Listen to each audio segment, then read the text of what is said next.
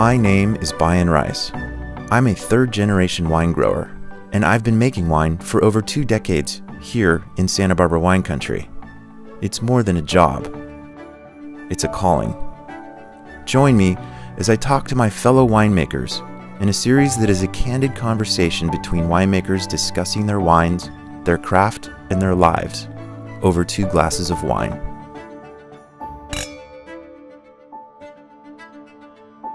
My name is Brian Rice, and welcome to 2 Glasses In. I'm sitting here with world-famous Michael Larner, who's the winemaker and viticulturist for his Larner family estate. I've had the privilege of knowing you since you got here into the valley, and it's great, you know, being a part of this community with you, Michael. But I will say it's been a real pleasure watching your vineyards grow and develop into an internationally acclaimed vineyard site in Santa Barbara. Your vineyard's now, how old is it now? This is for us, this is a great vintage. This is our 20th anniversary of growing grapes and our 10th anniversary of making wine. Wow. Yeah, wow. So this is a huge milestone for you too. Yeah. I understand you were a geologist before you got into viticulture. Yeah. Why don't you tell me a little bit about geology? Or do you geek out on it still? Yeah, no, so before I went into the whole world of wine, born and raised in Los Angeles, my father was a cinematographer. My mother was a business owner.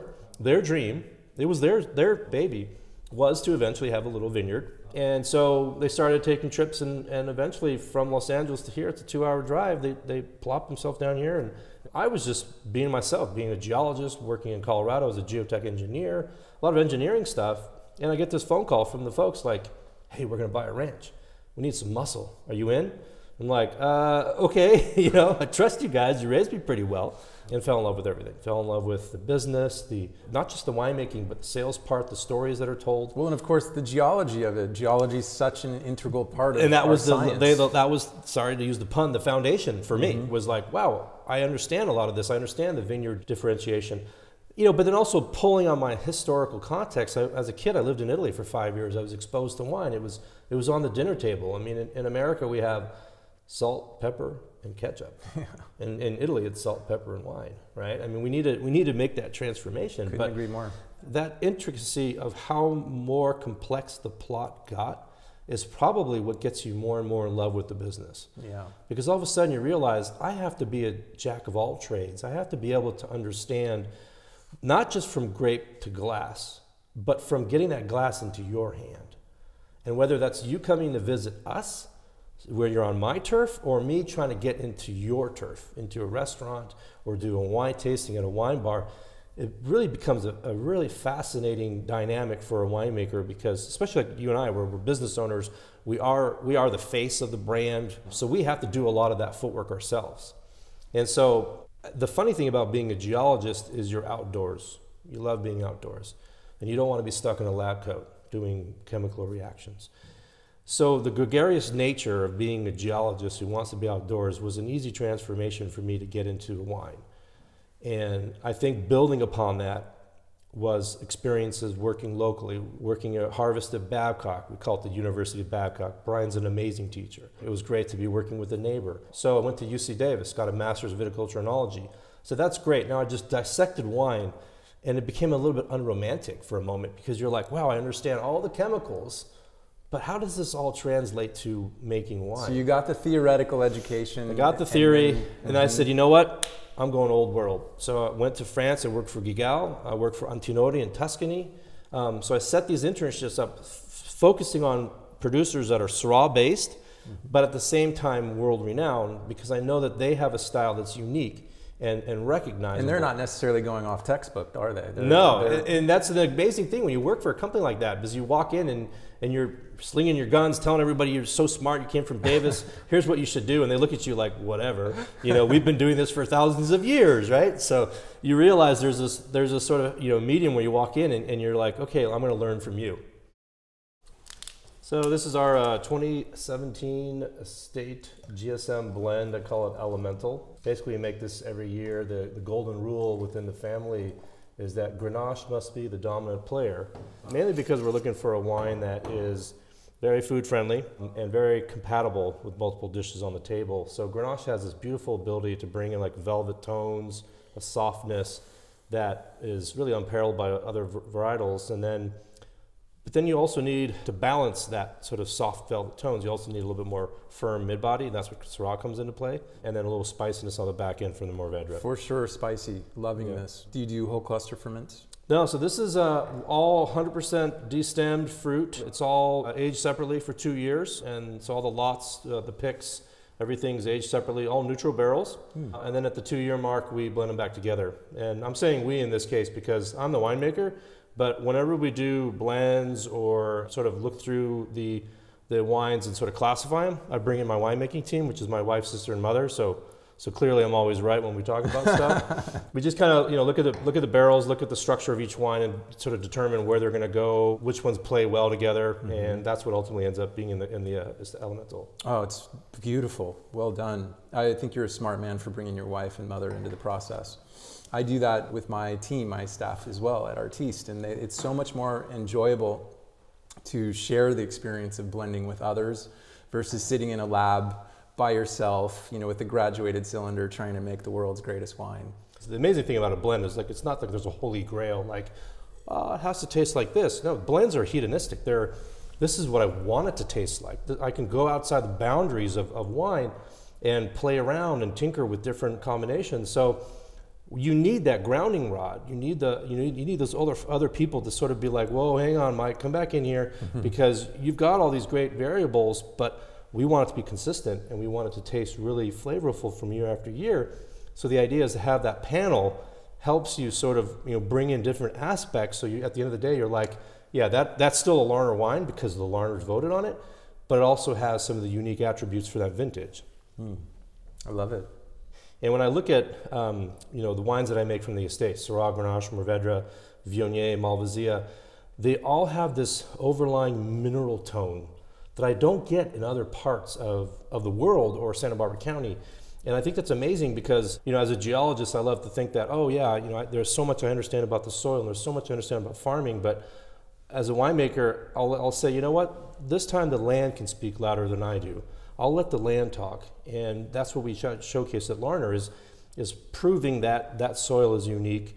And then those signature traces come through in the wine, and so I always get this beautiful minerality. It's so fascinating. It's whetstone. It's almost like a flinty character or something like that. That you might get in some whites in other regions, but I don't see it in all of your wines. In all the wines I make, there's always something there. Like, hey, there's Larner, there's Ballard Canyon. It's kind of in there. I want to say it's the case for Santa Barbara County. Is we're all born from the ocean. We're all born from these marine sediments. And in my vineyard, I see that very well showcased. If you go to the top of my hill at 680 feet elevation, and you flip over a stone, sometimes you'll pick up a rock and you're like, hey, cool, there's a fossilized seashell in here. Other times you'll pick up a rock and find basically like pieces of chalk or chert or something like that. And each one of those stones is telling you a story about where they were formed, which tells you what was going on the land before. So to give you an example, 20 million years ago, our properties were underwater and down by San Diego, and they've been riding up to the north on the south side of San Andreas Fault and basically coming up out of the ocean. And so on the top of my hill, I'll find sandstone with fossilized seashells in them. In the middle of the vineyard, I'll find chalk, just fractured and friable chalk with some sand on top of it. And then as you get to the lower elevations, you'll find chert. And so that fossilized sandstone is basically coastal environment. The chalk is, sort of shallow marine, old coral reefs. And then the chert is deep marine sediment. So all of that is aquatic and was under the ocean, is now sitting at 600 feet elevation. So all of this land came out and is now sitting at this elevation that the vines are so happy growing into because it's an alkaline soil. They love it. And it sort of tells a fascinating story about Santa Barbara's wine country, that you see it, diatomaceous earth on the west side, serpentine soils on the east side. So you have this wonderful sort of kaleidoscope of marine depositional environments that are all now where we grow our vines in. Our estate Syrah is also aged similar to the Grenache Syrah Mourvedre blend. This is aged 2 years, but now we start to bring in a little bit of new oak. So on this particular vintage, which is 2016, we have about 38% new oak. So roughly 4 out of 10 barrels are brand new French oak barrels. There we go. I love the sound of that. So again, aged 2 years, about 40% new oak. This actually is 5 different clonal lots. So basically separate blocks that were all picked separately on a separate day, fermented separately, aged separately, and then put back together at that 2-year mark. Cheers. Wow, that's a heavy wine. Very big, bold aromas, great color, absolutely dark. Thank you. It's coating the walls like paint. This wine, I think, is sort of like the heart and soul of Larner. It is bold, it is opulent and strong. At the same time, I have to admit that it has a soft side to it. You know, there's a warmth feeling it gives out. And I think that's kind of the style of winemaker that I am. And it's really hard because as winemakers, we find the challenge, how do we make a wine that satisfies so many people? And Syrah is one of the few varieties that represents this happy medium between being on the forefront of bold, but still a little bit refined so that it's not in that aggressive bold category like Cabernet, Cabernet Franc, Merlot. So if you look at an old geologic map and you see all the different layers on there, on the side there's always this beautiful stratigraphic column. And it shows you the name of the formation, the age of the formation, and it kind of gives you a chronologic event of how these all deposited or formed, whether it's a lava flow or sandstone or something like that.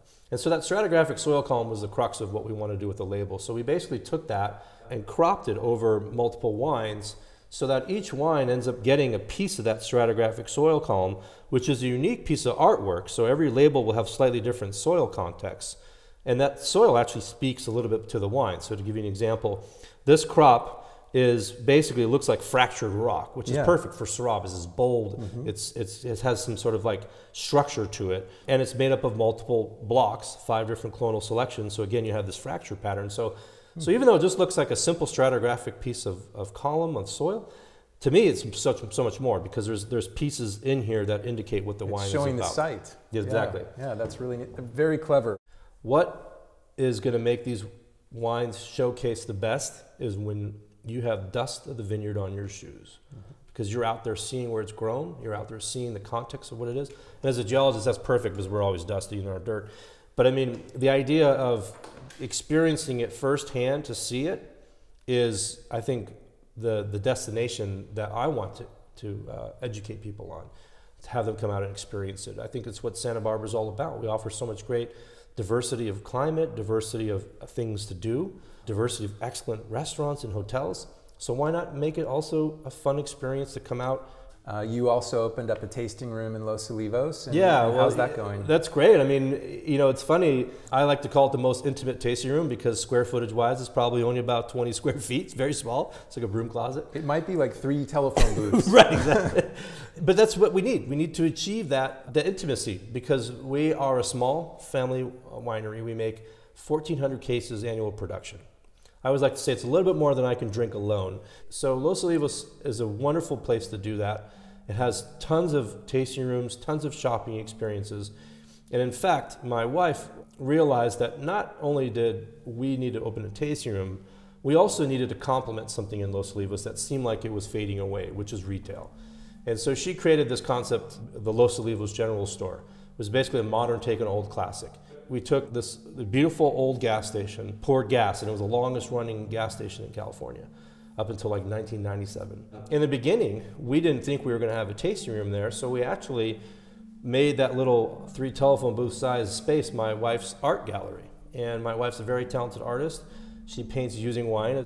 As a winemaker, I would never expect to see so much depth, so much layering from just using wine. I remember the first days when you were developing the pigments with her. Yeah. You were literally building through a chemical process. Yeah, when I was at Davis, I was like, wait a minute, let's play with this.